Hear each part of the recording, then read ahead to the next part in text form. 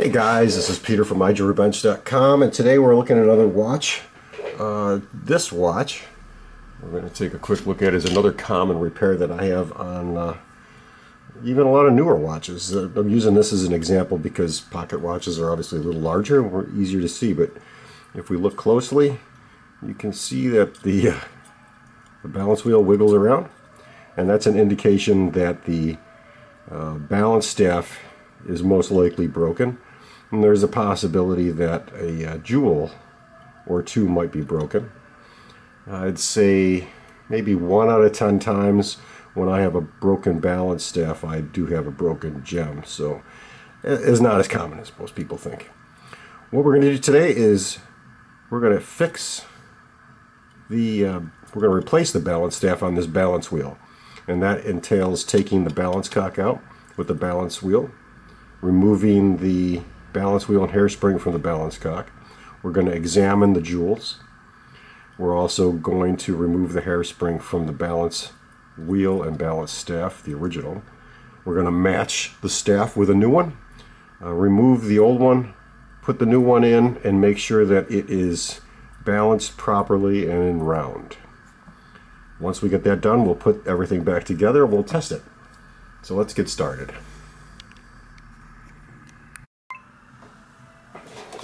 Okay, so I've removed the balance cock from the watch. I've examined the balance jewel on the plate, and that's fine. So the next step we're going to do is we're going to remove the balance wheel and hairspring from the balance cock. As I've shown you in previous videos, there is a screw that holds the pin for the hairspring in place. We're going to unscrew that very gently. I'm going to use a small screwdriver. I'm going to get in there and loosen up that screw. And then the balance wheel should pop out with the hairspring attached. I'm going to take a quick look at this under the microscope, and we're going to see if it's got any damage to it. Okay, luckily the balance cock, the upper, what we call the upper balance jewel set, is fine, just a little dirty, so we're going to have to clean that out before we're done with this. We're going to clean this watch in another video, so we're not going to get too far into cleaning that. The next thing we have to do is remove the hairspring from the balance wheel, and that gets pried out ever so gently. I tend to use very small pry tools, and these work well 99% of the time. So we're going to get in here and see if I can hold that in place. I'm going to use a thin one. I'm just going to get under that hairspring and try not to do any damage to the hairspring. I'm just going to wiggle in there back and forth, and eventually this hairspring should come right up. Nice and gently. There's our hairspring, and it looks to be in good shape. Needs to be cleaned and demagnetized. I'll put that in the parts tray. Okay, so the balance staff, the hairspring has been removed. Now we have the roller plate, or the roller table, and that has the roller jewel on it. In another video we showed how we replace these roller jewels. What we're going to do is we're going to pop this table out. The roller table needs to come off so we can get the staff off the balance wheel. Let's get ready for that part. Okay guys, so what we're going to be doing today is we're going to be using our stake set, and we're going to be using this nifty little tool. This is a roller table remover tool. It's a set that you can get. You can buy these new or used. Most of my tools I've purchased from Estates, the ones that are really good that I like to use every day. We're going to use that, and we're going to be using our stake set. So the stake set is an important part of a lot of watchmaking, because you're going to put in tools that are going to be, you're going to be using tools on parts that need to be pressure fit, and the stake set allows you to do that. I'm going to try to get some good video of us removing the roller table on this, and that should come out pretty good. Take a look at the inside of this.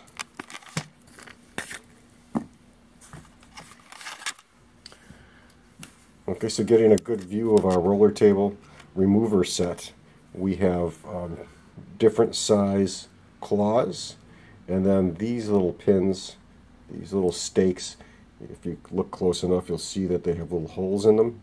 And that's so that you can put them into a staff. If you're removing a good staff, at this point we're not too worried about that because the staff we're going to replace is bad, but we're going to need these anyway.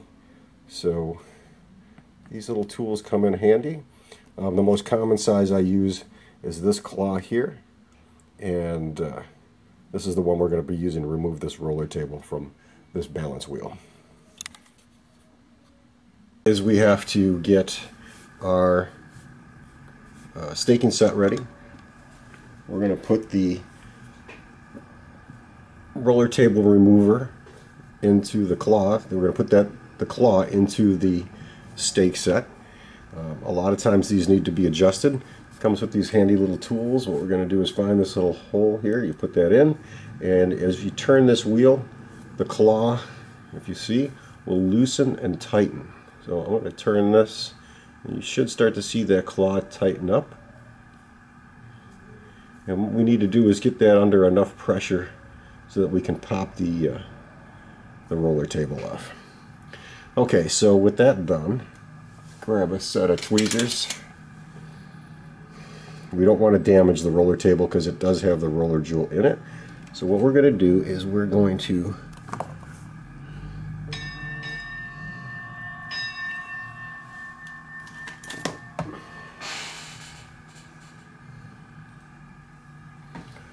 take the balance wheel, and we're going to insert it into the roller table remover with the claws between the roller table and the spindle on the balance. So we get it like that, and if we look closely, we're supported on the roller table. Now I'm going to grab the corresponding stake. I'm going to put that in so that we get to, just want to get the very tip of the staff.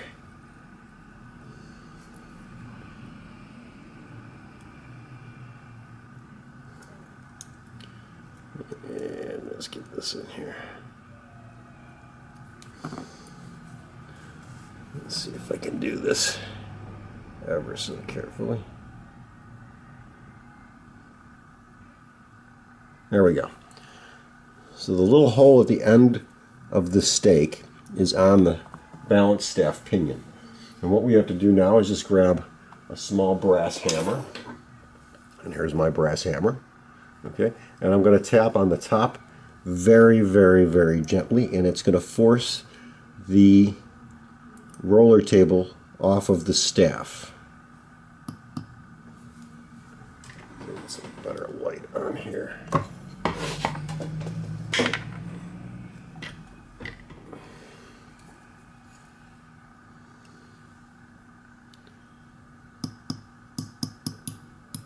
Okay, now let's take a look here. There's our balance wheel, and the balance wheel has had the roller table removed. Let's grab our roller table. The roller table is in perfect shape, so we're going to put that in our parts tray.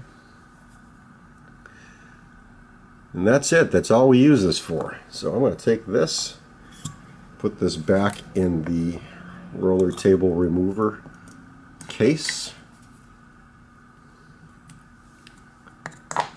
and we're going to prepare for the next step.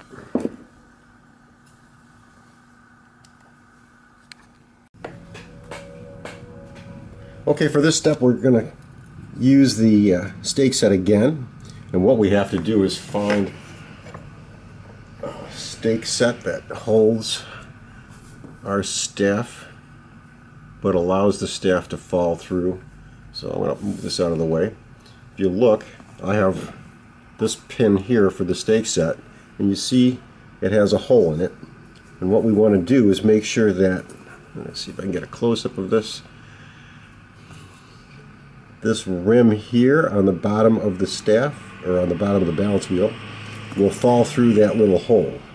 If it doesn't, which in this case It does not. We're going to move up to the next larger one.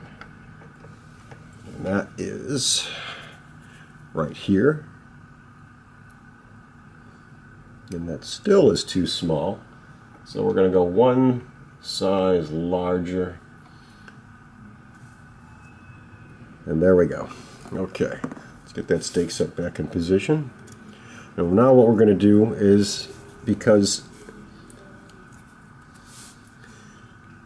this is, let's get it. Because of the way the balance staff is designed, this is the underside of the balance wheel, and this is a little pressure plate on the balance staff itself. So we have to force this staff out of the balance wheel. So we're going to turn it around so that it's sitting here just gently like that. We're going to take a staff remover pin. Grab one. There we go. I'm going to push that down. If I can get a good video of this, on top of the balance staff, just like that. Again, we're going to take our little brass hammer and we're going to gently tap until the balance staff comes completely off the balance wheel. And there it is, it's gone. Now where to go? We're going to lift up our balance, or our stake set, and there is the broken staff. Now we're going to match the staff, find a new one, and get prepared to put it in the balance wheel. Before we go on to change the balance staffs, I wanted to compare the broken staff with the new staff. So in the picture here, you can see the top staff is the new one and the bottom is the old one that's broken. And you'll notice on the right side of the broken staff, it's missing part of the little tip. That's the part of the pinion that's gone. So we'll be using the new staff to put into the balance. The next two animations that I've done show basically how the balance staff and the balance wheel fit together, and they also show the staking set that we'll be using. This is a rounded curved stake set, or a stake with a hole in it that you push over the top of the balance staff onto the collar and tap down with a brass hammer to tighten it up. And if you look closely in the diagrams, you'll see how that works.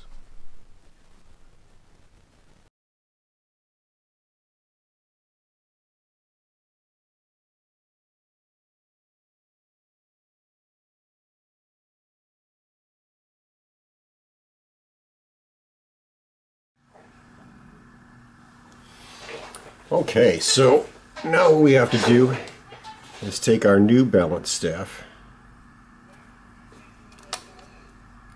and our new balance staff has to go into our stake kit, our stake setting, and we're going to get rid of this stake. And we have to put this in a certain way. So if you look at the balance staff, you'll see that it only goes in. There's a small little ridge. I'll try to get a picture of that. There's a small little ridge on the top. This little ridge right here, and I'll do a 3D diagram. The balance wheel will fit onto that, and this gets pressure fit onto the balance wheel. So what I have to do now is find a hole this fits in without moving around so much, but not too tight, and it's this one right here. And then we take our balance wheel and we put that on like this, and you'll see it fits a little bit on the loose side. And then I'm going to take a staking set, and we're going to use a round tip staking set. It's got a hole in it, and it should fit over the staff, and just in the circumference around the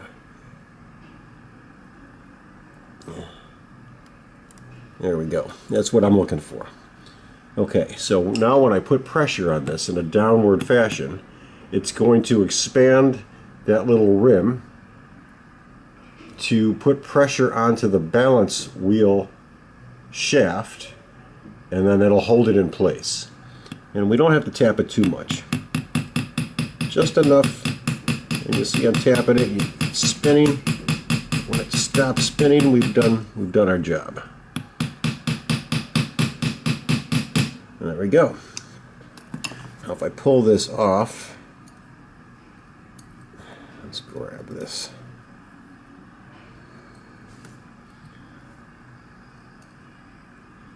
Hold that there, and we're in good shape. There's one more tool that I like to use to test and see if the balance wheel is straight onto the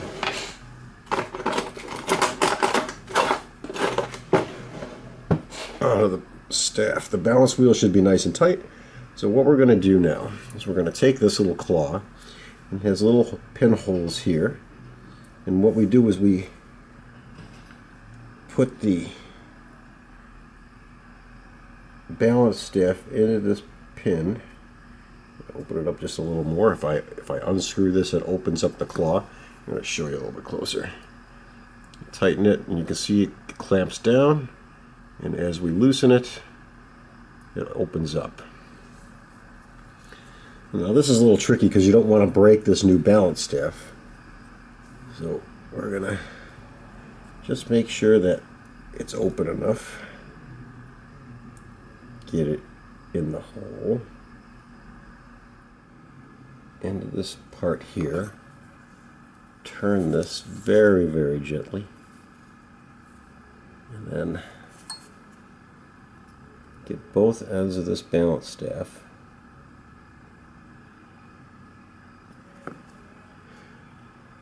and now we're going to give it a spin.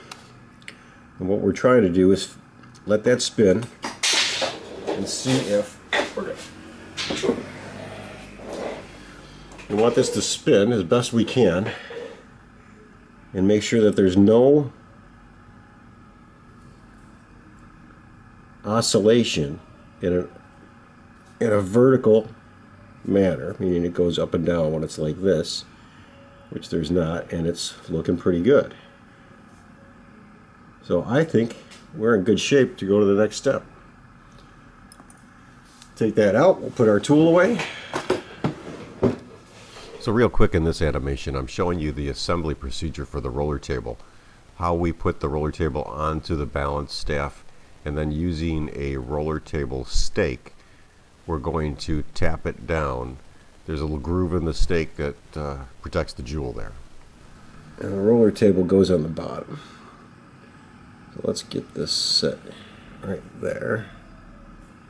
Actually, I'm going to grab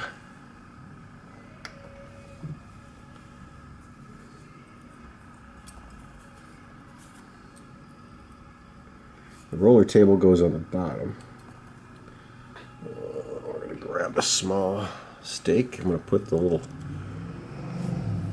pin there. Okay, let's grab our roller table. Now every watchmaker is a little different. There's probably somewhere written in a book a bunch of rules that make it easy for you to put these on. The roller table, for alignment purposes, just to make it easier in my mind, I align the roller table from the hole where the staff is to the roller jewel along the shaft of the balance wheel. So it's a little tricky to get on here, so we're going to get this on. And you're going to see it needs to be pressure fit. To pressure fit that, we're going to use our roller stake, and you can see it's got the hole for the balance staff, and it has a cutout for the roller jewel. And what we do is we put that on so that there's the roller jewel right here, and I'm going to put that on just like that. And now I'm going to tap using my brass hammer, and we're going to tap that all the way down until it stops on the rim of the balance staff. And there we have the roller table installed onto the balance staff, and you can see it's all the way down to the rim. It's in good shape. It's right where it's supposed to be. Now we're going to remove this pin again, and we're going to grab our roller pin. Our roller pin looks like this. It's just the reverse of the stake. We're going to put that in place, and now we insert the balance wheel right side up with the roller jewel fitting into the little groove that's right here.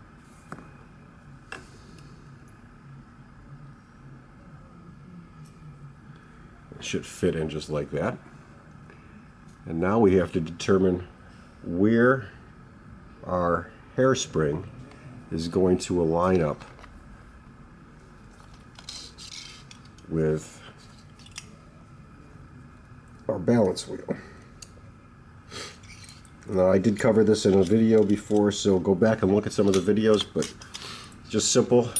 What we got to do here is we draw a line from the jewels, 1, 2, 3, and that's the line from that the roller jewel will be pointing in. In this case, the roller jewel's here. And then if we look at the position of the collet for the hairspring, or the pin for the hairspring, it would be at approximately the 7 o'clock position. I'll do it from this camera. So we draw a line down here, and it's like 6:30, 7 o'clock. It's not exactly 6, almost.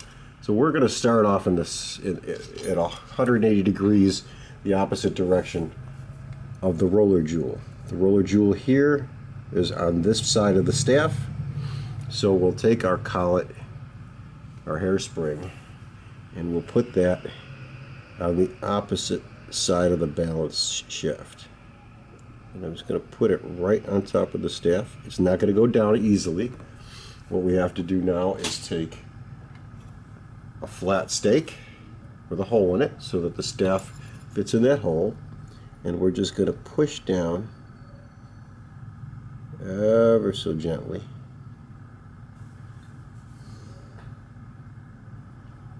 Ever so gently.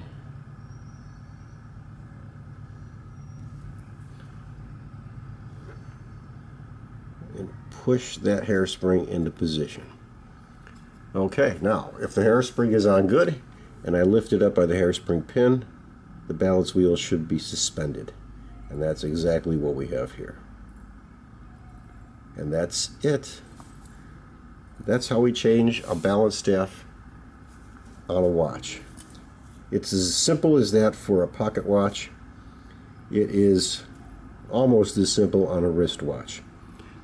The only issue that I have with wristwatches is because they're a third the size in some cases. You just have to go a little slower, take your time, and make sure you do it right.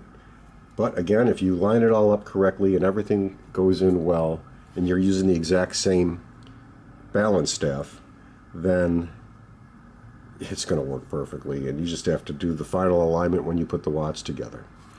That's it, guys. That's how we change a balance staff for a watch.